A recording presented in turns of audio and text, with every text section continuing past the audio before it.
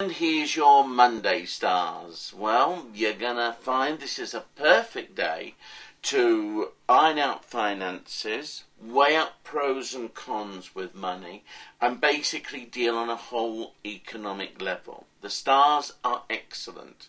And if you're willing to go off and meet the right people and sort out your finances, change accounts, reinvest here, there, or anything, I cannot think of a better day for you to do that and get your money sorted, restructured, reorganised. One other thing, however, put some money aside to give yourself a right good brush up and makeover. It's needed.